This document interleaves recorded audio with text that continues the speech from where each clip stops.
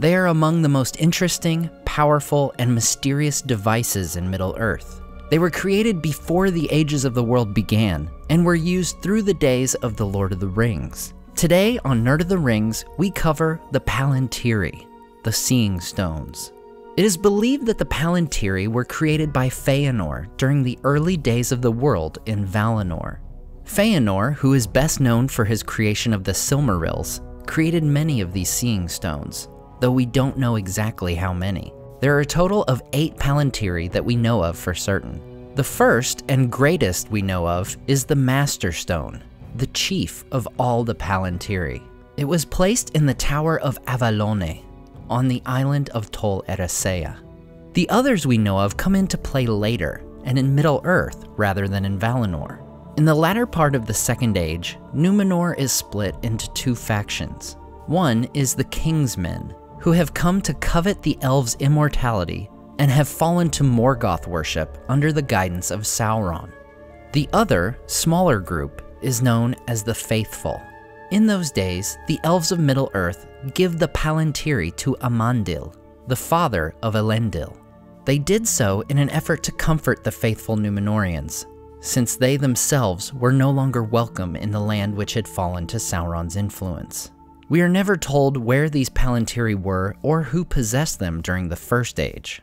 When Númenor is destroyed in 3319 of the Second Age, Elendil and his sons escape and take with them the 7 Seeing Stones. They sail to Middle-earth as survivors of their once great kingdom. As Elendil, Anarion, and Isildur establish the realms of Gondor and Arnor, Elendil stations 3 Palantíri in his northern kingdom, while placing 4 in the southern kingdom where his sons dwell. We'll begin in the north. First, we have the Elendil Stone, also known as the Elostirion Stone. Elendil places the Palantír so that it is aligned west toward the Master Stone on Tol Eressëa across the sea. It is said this stone could not make contact with the other 6 in Middle-earth, but only Elendil was able to use it to look west to the Undying Lands. Númenor, however, he could not see, for it was covered by the sea forever. While Elendil was the only man to use the stone, the elves of Círdan cared for it in later days, in its tower of Emin Bered. Over the centuries, even after Arnor falls in its wars with the Witch King, groups of elves would make pilgrimages to the Palantír, with which they could glimpse Varda in Valinor, the most revered of all the Valar among the elves. In fact, the group led by Gildor, who Frodo, Sam, and Pippin meet, were returning from such a trip. The Elendil Stone would remain in its tower until after Sauron's downfall. It is then taken back to Valinor on the White Ship, along with the Ring-bearers of Middle-earth. Next, we have the stones of Amansul and Anúminas. Anúminas was the original capital of the Kingdom of Arnor, and the stone would remain there throughout Arnor's existence. And when the realm is split into 3 in 861 of the Third Age, it remains with the Kingdom of Arthedain. The Amansul stone was placed in the Great Watchtower by Elendil as an important location in Arnor. When Arnor is split, Arthedain, Rhudaur, and Cardolan each lay claim to Amansul, in large part because they wanted control of the Palantír. When Amansul is destroyed by the Witch King's army in 1409, the stone is taken to Fornost, the second capital of Arnor, and later Arthedain. Nearly 600 years later, what remains of Arthedain is facing its final days, and is being overrun by Angmar. Its last king, Arvedui, manages to save both the Anúminas stone and the Amansul stone from the Witch King's army and flees to the north. There he is helped by the Lossoth people, who warn him that he should wait out the Witch King there rather than boarding a boat in the northern sea. Arvedui ignores this advice and boards the ship. The ship's hull is crushed by ice, and Arvedui and his 2 Seeing Stones are lost to the sea. As we make our way to the southern realm of Gondor, let's cover how the Palantíri actually work and what their capabilities are. Their first purpose, which we get a sense of in Peter Jackson's adaptations, is to communicate with one another. But as you may have wondered as we talked about the Elendil Stone, a Palantír had to be aligned properly in order for it to communicate with the other stones. Essentially, the stones had axes, which had to be pointing up and down in order to work. When someone wanted to use a palantir, they would orient themselves so they themselves would also face the direction they wished to communicate. This person, known as the surveyor, then sends their thoughts by thinking what they wish to say. On the other end, the user would hear those thoughts in their own mind. This method of communication is an example of osanwe, a Quenya term meaning interchange of thought. Now, what you might not realize if you primarily know the films is that the palantíri could also be used to see people and places throughout Middle-earth, though this requires much more skill by the surveyor. The only limitations on what they could see, in addition to the will of the user, were darkness and shrouding. Shrouding was the technique where one could keep their actions secret from any potential use of a palantir.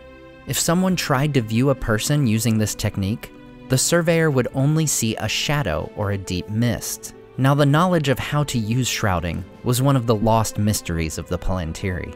The largest of all the Middle-earth palantíri, and the chief of the 7 in Middle-earth, is placed in Osgiliath, the capital city of Gondor. It is so large that it cannot be lifted by a single man.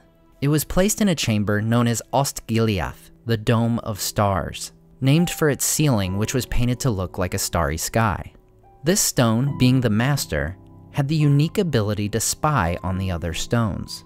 The Osgiliath stone is actually the first of the 7 to be lost. From 1432 to 1447, Gondor was consumed by a civil war known as the Kinstrife.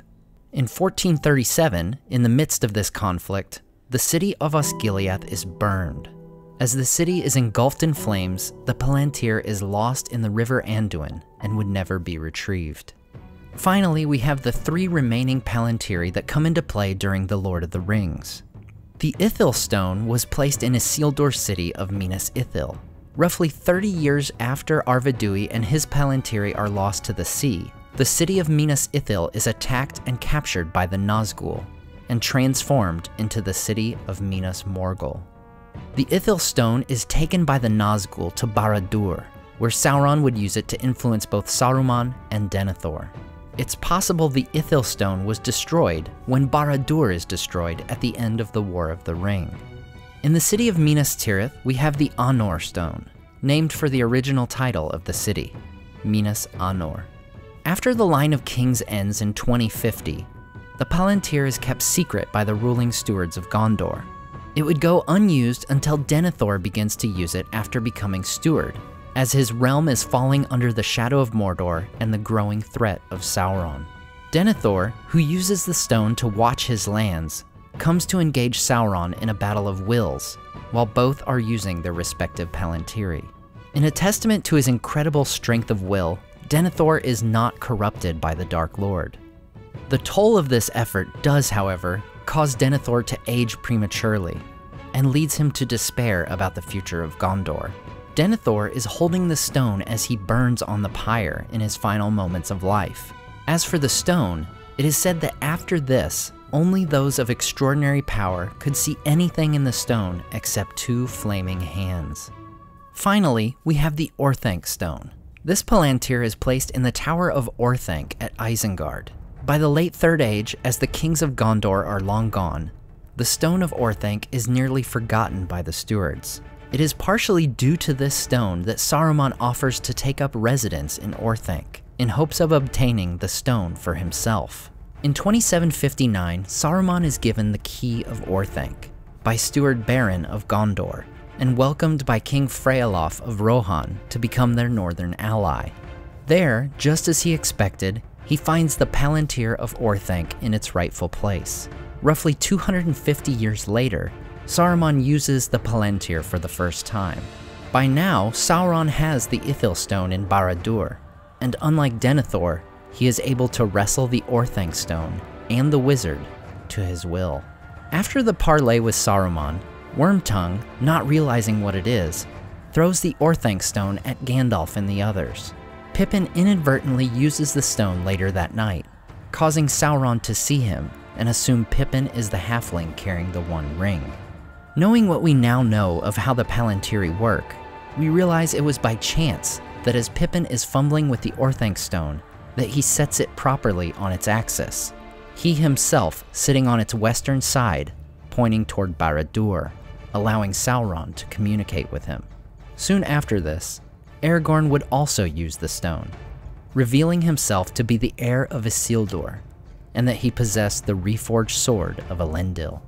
This leads Sauron into open war with Gondor, keeping his eye on Aragorn and the men of Middle-earth, rather than his own lands and the hobbits making their way to Mount Doom.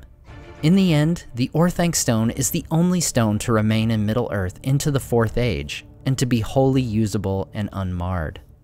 Like so many things throughout the history of Middle-earth, these once great relics are largely lost to time, only remaining in tales and songs, such as the one Gandalf tells to Pippin as they travel to Minas Tirith.